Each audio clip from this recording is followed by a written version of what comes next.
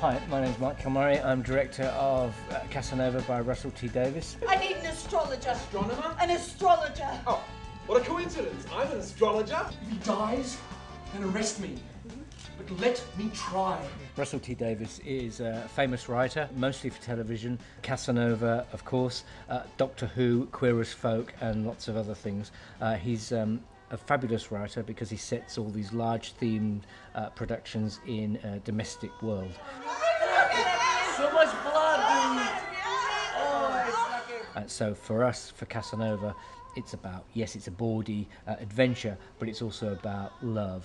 And Casanova is in love with one woman he can't have. Something about you that makes all my best lines rubbish. Hi, my name is Michael Ross, and I'm playing, remarkably enough, the older Casanova. I remember. If they were just conquests, they'd be forgotten tomorrow. But here they all are. My name's Tim Walter, and I'm playing the younger version of Michael. So we're kind of the same dude.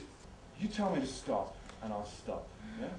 There's sex, obviously, a little bit of that, but there's also other adventures as well, so it's heaps of fun. I'm Katie Fitchett, and I'm playing Bellino, a woman pretending to be someone else. I'm McGraffin, I'm playing Edith, and I'm a maid.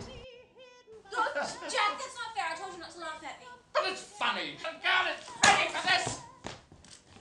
Because if you don't want everything, then get out! I'm Kath Moore and I'm playing Henriette, who is also pretending to be someone else, who's in love with the younger Casanova.